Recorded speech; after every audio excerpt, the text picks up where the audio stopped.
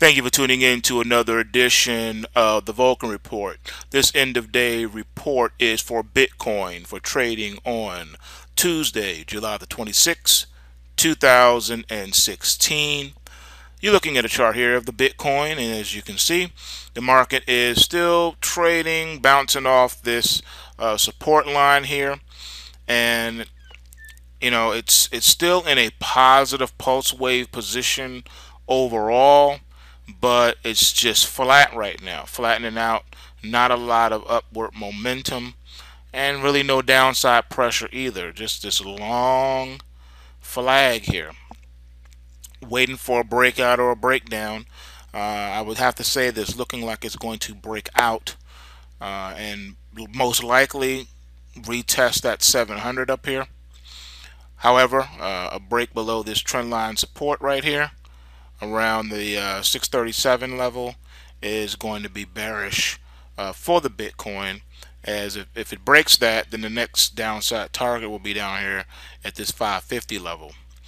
So that's what we're waiting to see what's going to happen with Bitcoin. Pretty much as goes the US dollar, goes Bitcoin. So we shall see. Wednesday is FOMC, which is tomorrow, and we'll see what the Fed has to say, and see if this can bolster some price action in these markets. So it's not a whole lot to talk about. To wait and see, as the markets are waiting to see what the Fed is going to say and what they're going to do. I don't think they're going to do anything, but the most important thing is what are they going to say about what they may or may not do in the future. So we'll see. With that said, keep your powder dry. Sit back and wait, and just be ready to take action when you see some price action here. You see something going on. Right now, it's just not a lot going on here. We're around 660 still is going to be the first breakout target, and right now that's just what you're waiting on. The market's tried to creep up there yesterday, but you know how that goes. We failed, and here we are now.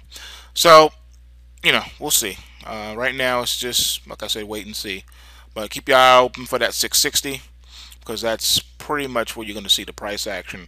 If the market's going to break out and run, that's what you want to see happen. You want to see that 660 come into play, because then 700 is right around the corner. Alright, so with that said, bulls make money, bears make money, but pigs get slaughtered. So take what you can, give nothing back.